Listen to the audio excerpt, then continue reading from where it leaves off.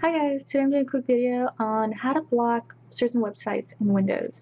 So if you don't want your kids or your employees visiting certain websites but you don't want to mess with your network settings, this is a great way to block any website on any browser on any workstation. So just keep watching, I'll show you quick easy steps on how to modify the Windows host file.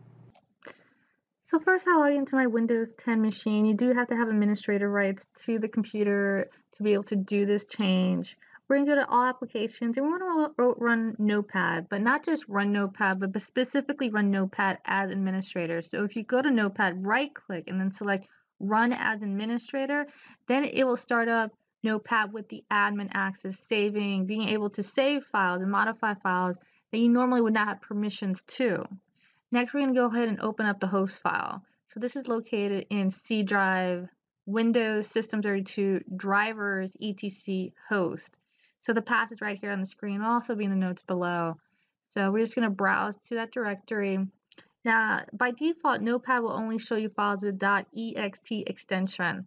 So you want to make sure you go ahead and change that to all files because the host file does not have an extension. So this is what it looks like initially. And if you notice, there's a lot of entries here, but they all start out with a pound symbol, which means they're commented out. They actually have no modifications to the system. They're making no changes to the way the system resolves IP addresses and host names. So we're going to add our own entry in here. So we're going to put in 0.0.0.0, which is no IP address. There's nothing going to route to that. So by doing that and then putting in the host name Facebook, we're essentially going to block the host resolution to that IP address. So now Facebook is going to point to a non-existent IP address that we cannot reach.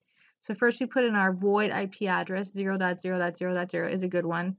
And then we're going to put in the domain name, the host name that we want to block. And in this case, it's www.facebook.com.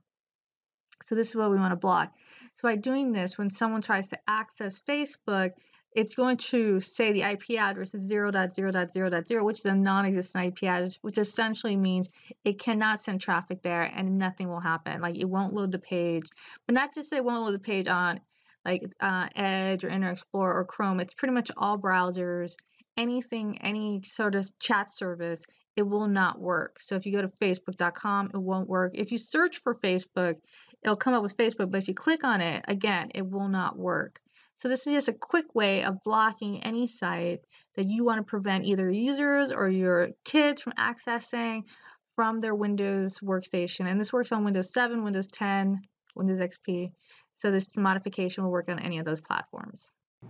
Thanks for watching, guys. I hope this was helpful. If you have any questions or comments, leave below. Otherwise, subscribe to get updates, and I'll see you guys next time. Bye.